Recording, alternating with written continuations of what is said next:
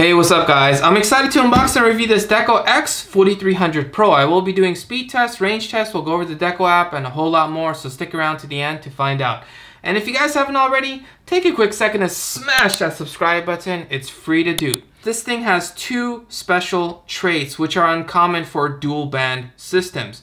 Number one, it has an unusually high speed rating, AX4300. Number two, it has a 2.5 gigabit Ethernet port, which means it can support internet speeds of up to 2.5 gigabits.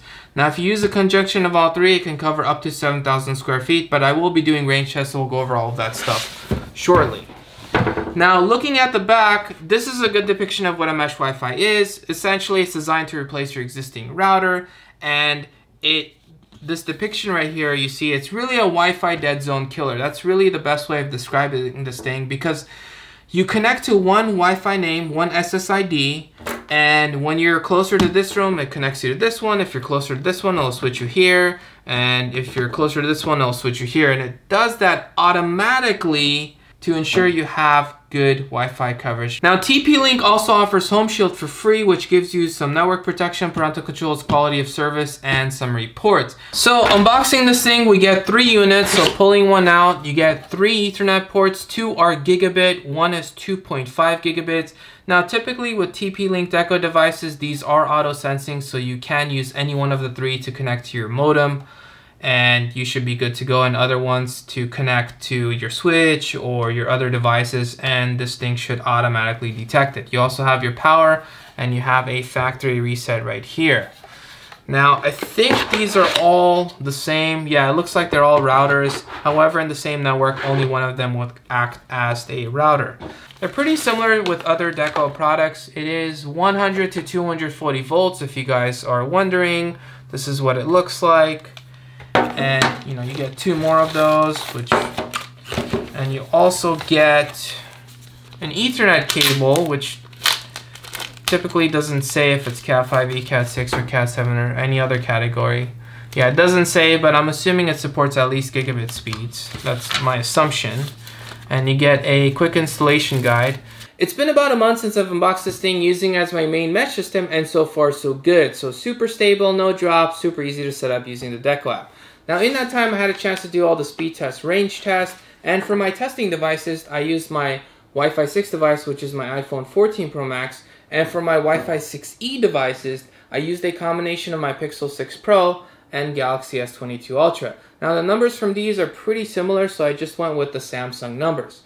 Now, the other 2 Decos are actually still hooked up, and I want to do a live speed test because something surprised me. I was honestly genuinely surprised. Even though it makes sense, it still caught me off guard. I was not expecting these speeds. So I'm going to use an open speed test server, and I'm going to use my Samsung, which does support Wi-Fi 6E, even though, again, it's hooked up to the 5 gigahertz band, and this is only Wi-Fi 6. This router does not support Wi-Fi 6E. So even though this Samsung phone does support it, it's still communicating on Wi-Fi 6 on the 5 gigahertz band. Now, when I do a speed test, this is a local speed test, so my computer is acting as the speed test server, and it's going from phone to router to computer, isolating the router, which gets the best possible speeds. Now, you'll notice I'm getting really fast speeds, and this is not even optimally placed. So if I optimally place this, it would get even faster, which is what I wrote down. But it's crazy how fast this is on the 5 gigahertz band. So it's just mind-blowing. Now, the reason for that is because this router supports a 2.5 gigabit port, so it supports a fast port. And because it's a dual band, it only has 2 bands, so a 2.4 and a 5 gigahertz. But the 5 gigahertz actually supports speeds of up to 3,843 megabits. I mean, that's the theoretical limit of its speed rating, so it makes sense. But then I was like, okay, well, let's try the same thing with the iPhone, which is just Wi-Fi 6, because, I mean, I'm still uncapped to these, crazy fast speeds, but the iPhone did not deliver. So if I do the same thing, even if I don't move the phone and place it here and all that other stuff, and it gets better and faster speeds, it's not going to get anywhere near the speeds that the 6E device got. Now that I have all three, let's continue with the internet speed test. So, no matter how fast your router is, when you're accessing the internet, you are limited by your internet speeds, assuming the router itself can even go that fast, which in my case, this can. So my internet speeds are 940 megabits per second download and 880 megabits per second upload. And looking at the speed test results, Wi-Fi 6 did normal and Wi-Fi 6E did better. Granted, you could see there's a huge drop in performance because now I'm actually relying on the public speed test server and it's going through my modem or my ONT in my case. Now to find their true performance, we go to the local speed test server, which I demoed. Essentially my computer is the server and I go from phone to router to computer. Looking at these speeds, they are a lot faster, both in Wi-Fi 6, especially in Wi-Fi 6E. I was honestly, again, very surprised. Now jumping to wireless backhaul, this is when you have your main one hooked up to your modem, or in my case for this test, the server, and this one is 1 or 2 rooms away, about 40 feet away in my case, and it's wirelessly talking to this one. Now when I do the speed test, I am actually doing it from the secondary one, which jumps to the primary one, which then goes to my computer as the server.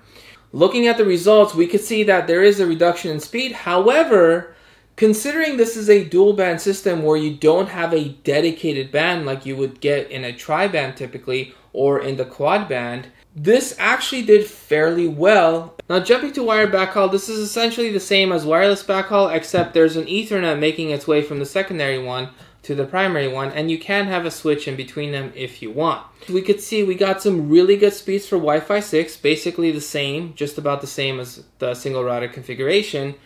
But for Wi-Fi 6E, even though it's really good speeds, it's not really the same as the single router configuration Wi-Fi 6E speeds. So why is that? Well, the reason is because you only have one fast 2.5 gigabit port.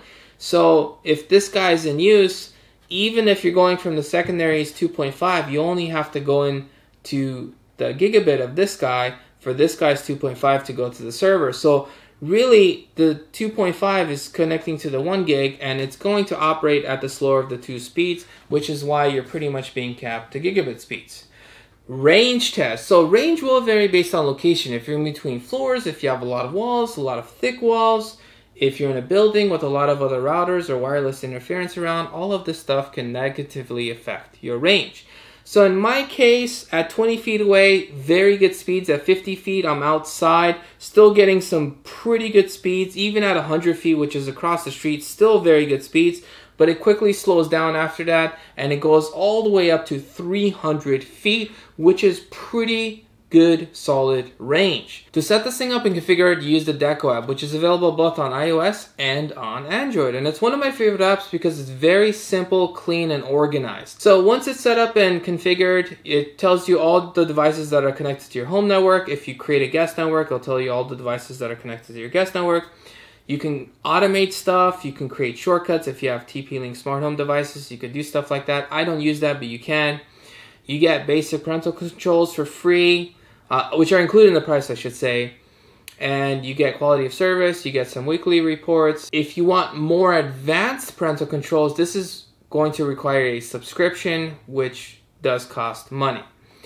And then on the fourth tab, which is the main tab, the way I see it, you could set up your Wi-Fi name, you could set up your guest network, you could disable or enable the 2.4 or the 5 gigahertz. I leave them both enabled for obvious reasons.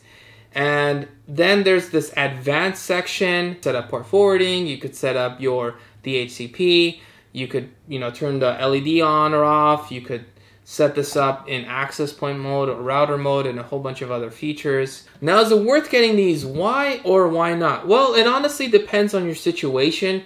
I would say this is a very good system for anyone up to gigabit. You can even go faster than that because this does have the faster port. However, on your secondary nodes, it won't be as fast. Even in a wired backhaul configuration, you will be limited to gigabit on the secondary stuff.